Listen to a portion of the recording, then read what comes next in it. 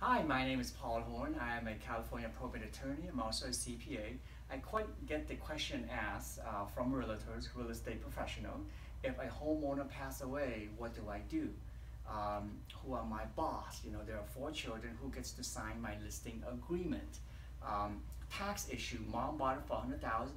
Now it's worth $1 million. When the children sell the house, do they have to pay any taxes? I'm going to get into all that. Okay, so let's start with who's your boss. Who's your boss? Mom passed away. Mom passed away. Dad passed away. The first thing you ought to do to figure out who's your boss, the first thing you ought to do is pull the grand deed. You're going to pull the grand deed. When you pull the grand deed, let's say that if the house is in a trust, you don't need a probate. If you pull the grand deed and the house is in a trust, if the house is in a trust, great. You're going to want to get a copy of the trust. Get a copy of the trust, okay? When you get a copy of the trust, as you flip through the pages of the trust, you're going to come to the word successor trustee. Successor trustee. If I can have the camera zoom in a little bit to see if I don't know if it's possible, the word successor trustee, you're going to flip the pages and find that page where it says successor trustee. And right next to it, you'll see the name John Smith. You're going to see Mary Jones. That's one of the 4 children who's going to be your boss. The successor trustee is going to administer the trust. The successor trustee is your boss in signing your listing agreement. Okay, so the successor trustee, very important if the house is in a trust. How will you know if a house is in a trust? You're going to pull up the grand deed and it'll say the house is in a trust. Okay, if the homeowner is Mary Smith, it'll say Mary Smith, comma, trustee of the Mary Smith Family Trust. That's how you know it's in a trust. No probate needed. You can move on, find the successor trustee, get the listing, close your escrow. Now, if you pull up the grand deed, and let's say our homeowner's name is Mary Smith.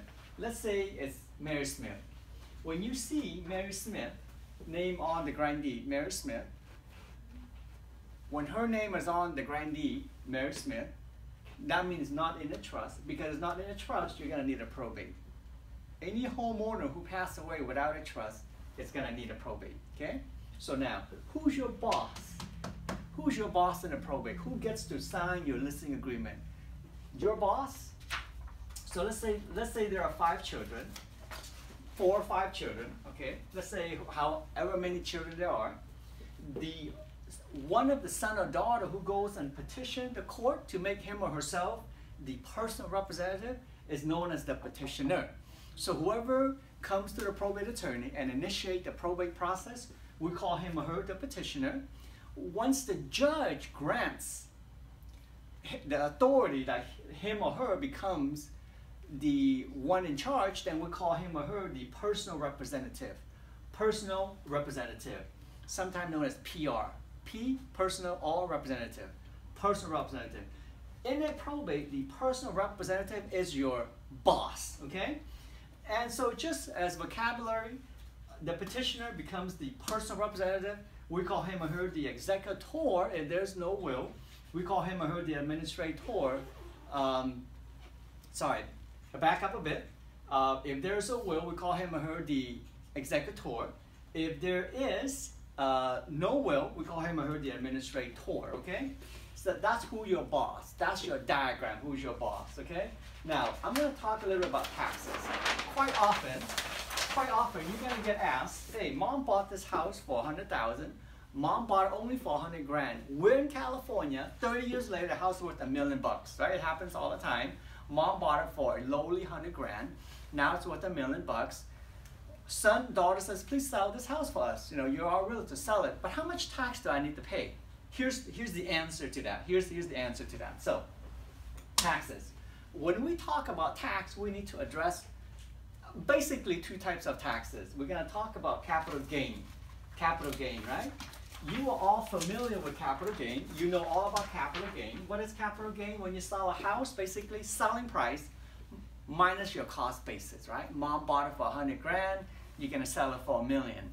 So in the normal world, while mom is still alive, there'll be capital gain of $900,000, right? Mom bought it for $100,000, She sold it for $1 million, capital gain of $900,000. But if she passed away, if the house is in a trust and the house is in probate, if the children receives the house after mom died, after dad died, there's a step-up basis. It's called a step-up basis, and that escapes any capital gain, okay? Mom bought it for a lowly 100 grand. When mom dies, worth $1 million. As long as the children receives the house after mom died, there's a step-up basis. Step-up basis, you sell it for $1 million. Step-up basis says the children's basis is $1 million. On the date of death will be the value. On the date of death, whatever the value is becomes the children's cost basis.